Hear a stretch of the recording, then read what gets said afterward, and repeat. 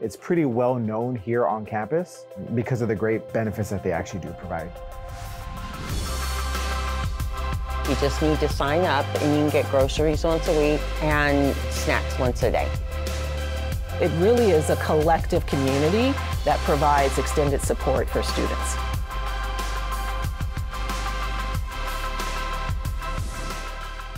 I learned about the Fainbarg Chase Thrive Center through the Federal Work Study program. That's how I came to work here.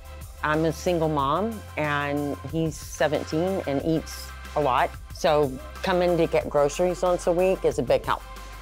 The Fainbarg Chase Thrive Center is our basic needs resource center, but also our basic rights center as well, where we offer food, housing, hygiene assistance. We also offer support for students to advocate for themselves, like maybe they're housing insecure, we can help them. We also advocate for a just environment so that where students can have fundamental rights. It's called the Thrive Center because we want students to not just survive, but thrive in their personal, academic, professional, and career goals. Students are not successful unless they have the basic needs. So the Thrive Center is really a place for students to go receive food, care, transportation needs, assistance with living. Some other services that we do offer as well is our diaper program, where students can receive 75 diapers monthly, as well as our hygiene tote/kit program, where students that are housing insecure or unhoused, they can receive those hygiene products because they're facing those insecurities. I did sign up with the low-cost auto insurance for my son. It saved me about $180 a month on car insurance.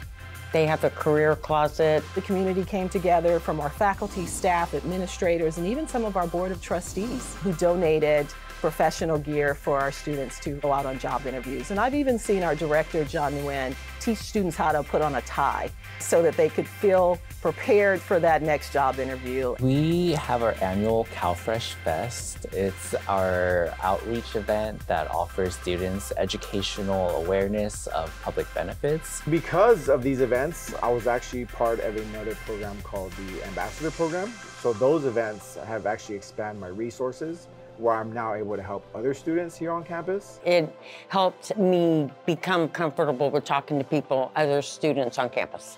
This is my first time in college, so it's all new, but now I'm also going to be an ambassador. Here at the Fainbarg Chase Thrive Center, we're here to help you.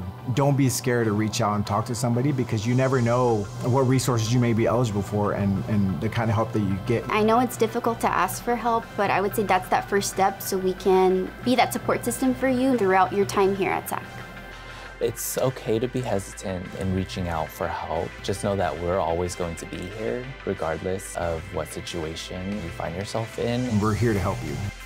These are individuals who have a heart for this community, who have a heart for our students. And as our director, John Nguyen, said, it's your basic right.